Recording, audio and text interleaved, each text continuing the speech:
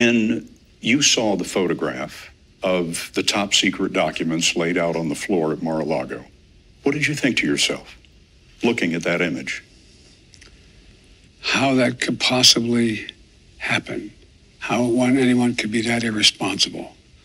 And I thought, what data was in there that may compromise sources and methods? By that I mean names of people who helped, or et cetera. And it's just totally irresponsible. Many months later. All right, we have some breaking news. President Biden's aides have reportedly found now a second batch of classified documents at a new location. That is being reported this hour by NBC News. Fox News is working to confirm that. But again, this is reportedly a second batch of classified documents at a different location from the Biden Penn Center, the think tank that he formed after he was vice president. So we're going to keep you updated. We're going to get some new information on that, and we will bring it to you. Boy, oh boy, oh boy, oh boy, oh boy. I got to tell you guys, this Biden classified document scandal is getting juicier and juicier and juicier by the day, as allegedly Biden's aides have discovered a second batch of classified documents at another location. So again, as I'm making this video, this story is getting worse. And it's funny because the mainstream local media has come out here and bent over backwards, doing mental gymnastics to try to explain to the American people why this is not a big deal after making a huge stink over Trump and him having classified documents at Mar-a-Lago to say this is not the same. Well, Mr. Biden, he's honest. He always tells the truth, according to Joy Behar, right?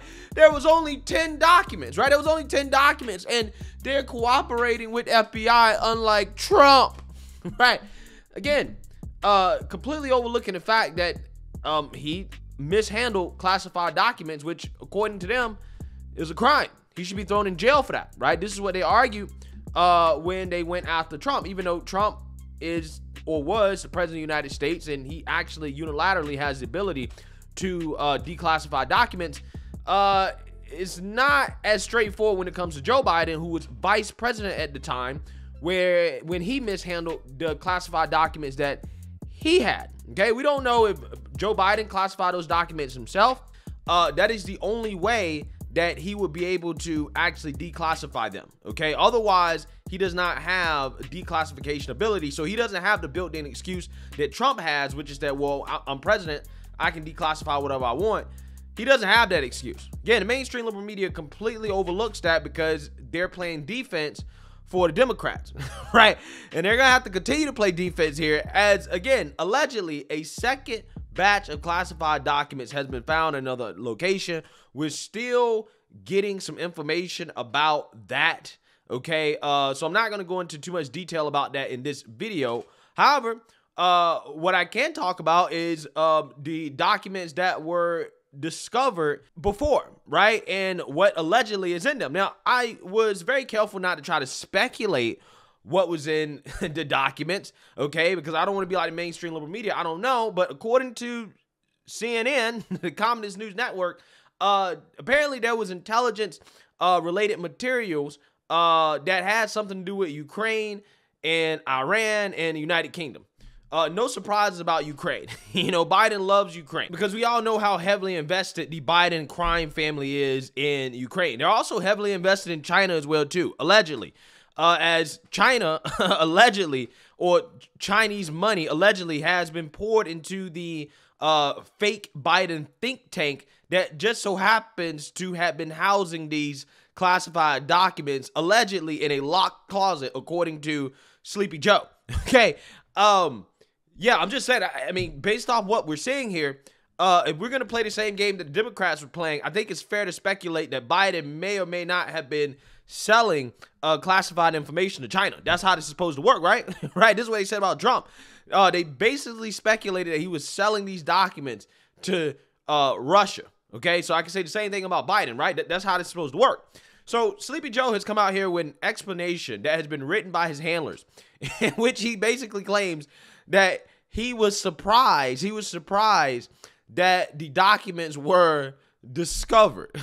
Take a look. People know I take classified documents and classified information seriously. When my lawyers were clearing out my office at the University of Pennsylvania, they set up an office for me, secure office in the Capitol. The 4 years after being vice president, I was a professor at Penn.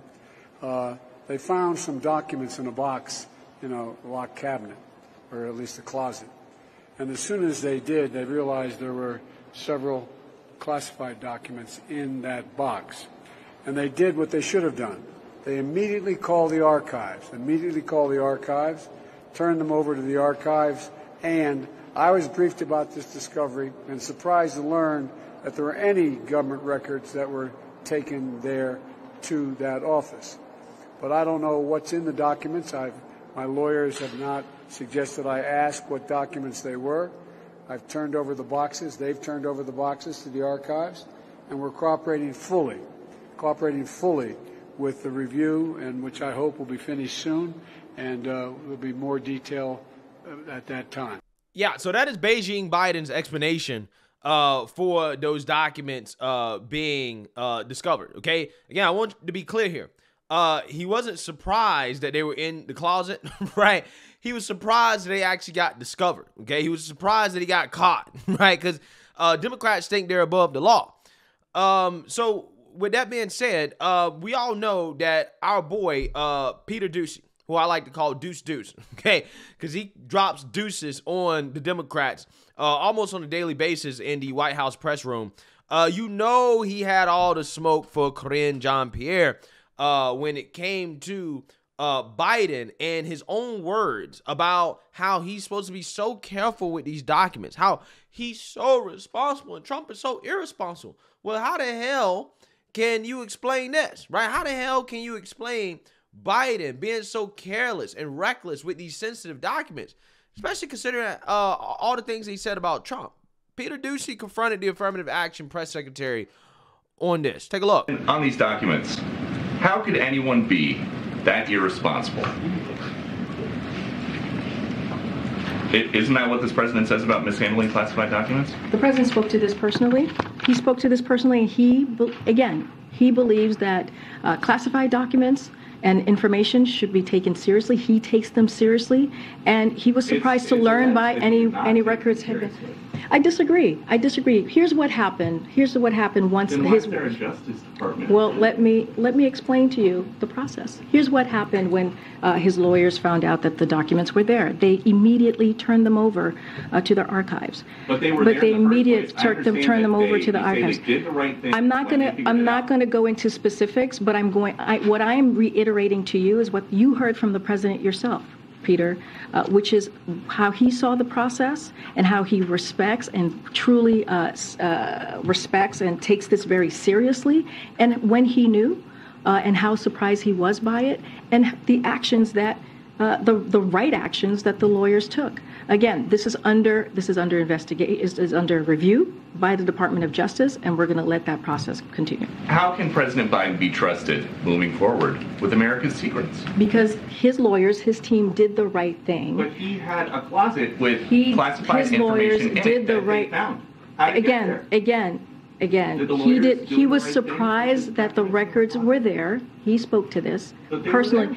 He was surprised that the records were there, and when his lawyers found out and his team found out that they were there, they turned it over to their archives, and now it's being reviewed by the Department of Justice.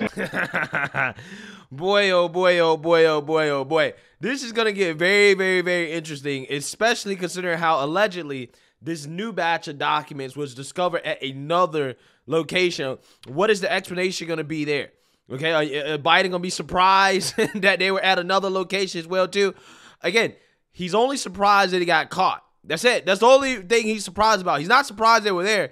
He was surprised they got caught. But who knows? I mean, Joe Biden's memory isn't really all that great nowadays. So he might have actually legitimately forgot that they were there. He might have legitimately completely lost track of where the documents were. He might not have actually known, but I'm just saying, he's more surprised he got caught. You see how Karine Pierre went out of her way to make sure that she didn't call it an investigation, right? It's not a Justice Department investigation. It's a review, right? It's a review. Boy, oh boy, oh boy. I'm telling you. Karine Jean-Pierre is probably going to quit this job, okay, with the way things are going for the Biden administration. She got to do a whole lot of mental gymnastics in order to finesse this one. Because, again, the mainstream liberal media, the Democrats, dug themselves in this hole when they went apeshit over the Trump Mar-a-Lago raid and how, again, they called for Trump to be locked up, right?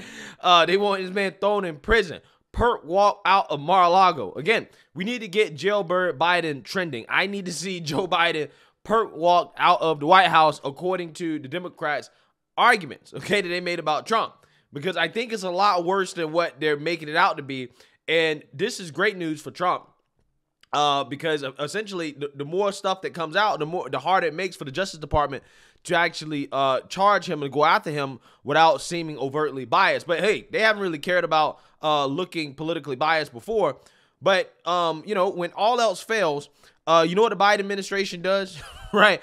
When they can't do mental gymnastics anymore, they just lie. Just like Karine Jean-Pierre lied about Joe Biden's visit to the border when confronted by no other than Peter Doocy about the fact that Joe Biden did not visit the migrants that he claims that he loves so much and that he welcomed into the country. Just one more. Why didn't President Biden want to see what's really going on at the border?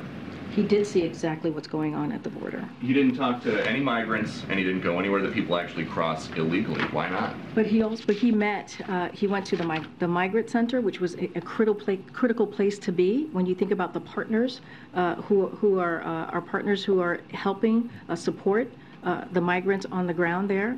There happened to be no migrants at the facility at the time that he visited. But let's because El Paso has been crushed. The shelters are full. There are overflow migrants sleeping in the streets, and then it's just a coincidence that suddenly the president shows up and. Well, let me talk about what's going on in El Paso, right? El Paso did go down significantly prior to the president's visit by about 70%. And that's a good thing, Peter. That's a good thing that we've seen the numbers go down. And that is something that we should be saying, okay, that's a good job there. It has helped ease pressure all across the community, but the president's visit had nothing to do with it. And so, look, again, he went to a migrant center. He went to one of the busiest port of entry, which is in El Paso. And so the president got to see. He went to the border. He got to see for himself, talking to. We've always been very clear that he was going to talk to the people on the ground who's working on the border. Yeah. So again, you gotta love the mental gymnastics here from Karine Jean-Pierre, right? Basically, what she's saying is that, well, Biden went to a migrant center that just so happened to be empty. When El Paso, like the southern border, these towns are over flooded with illegals. Okay, he just so happened to go there when none of them were there. But again, and she never addressed the actual crux of Peter Doocy's question, which is why didn't Biden go and actually talk to any migrants? He didn't see any migrants. Basically, he avoided interacting with migrants or basically being photographed with migrants at all costs. Okay, because he know that would be a bad look for the American people to see him with all of these illegals crossing the border. So he made sure he didn't get anywhere close to the people that he welcomed into the country before he became president and claimed that he loves so much. Okay, if you don't love these people, if you don't want these people to come into this country illegally, we don't know who they are, then you're a bigot, right? But apparently Biden, when he had an opportunity to actually talk to these people, to hug them and to kiss them, the same way the Democrats was hugging and kissing them under Trump, he passed. He said, I'm good on that, right? I'm going to go for a quick couple hour turnaround visit just to say I went, and that's it. I'm out. Again, it's amazing how that works. Wouldn't be surprised if now with the Biden classified document story getting worse, they start calling you a conspiracy theorist for even just acknowledging that this story exists, right? They can say you're a conspiracy theorist for basically just saying, yeah, Biden illegally took classified documents to a private office, and he should be impeached and removed from office because he can't be trusted with sensitive top intelligence information. This is the same argument they made about Trump. They're going to say you're an insurrectionist and a conspiracy theorist, right, for simply using the same arguments that they use against Trump. It's amazing. The propaganda that comes from the Biden administration and the mainstream liberal media. It's quite entertaining. It'd be much more entertaining if it wasn't so bad for the country. Let me know what you guys think. Make sure you like, comment, and subscribe. Most importantly, share a Black conservative perspective. Peace.